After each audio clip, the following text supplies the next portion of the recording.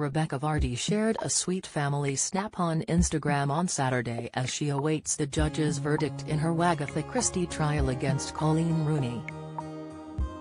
Taking to Instagram, the beaming Wag, 40, showed no signs of anxiety about the outcome of the court case as she proudly posed with the footballer, 35, and their brood. The couple were joined by their daughters Olivia Grace, 18 months, and Sophia, 6, who wore matching dresses, while their son Finley, 4, looked smart in a cute blue shirt with buses embroidered on. Rebekah rested her hand on son Taylor, 11, who appeared to follow in his mother's taste in designer fashion as he rocked a Givenchy t-shirt.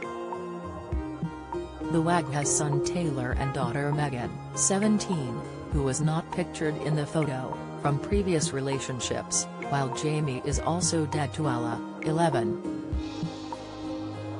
The snap showed the Vardys putting on a united display after the Wag broke down in tears in court, telling the judge she wants to clear my name for my family.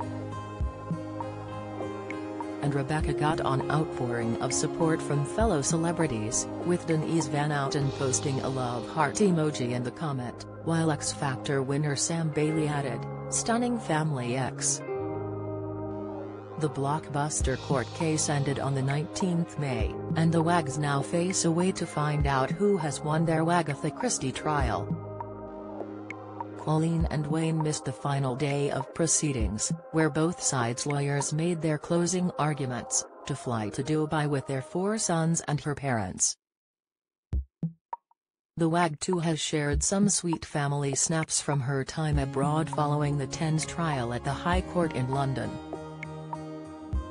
Vardy launched the legal battle after Coleen accused the Wag's Instagram account of leaking stories about her private life to the press back in October 2019.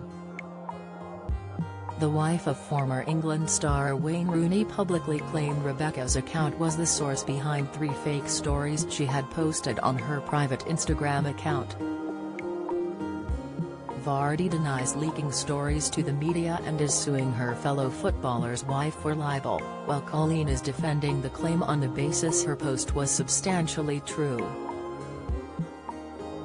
The explosive week saw both women rock up in designer outfits and give testimonies in front of a judge, with Coleen's husband Wayne, 36, also giving evidence.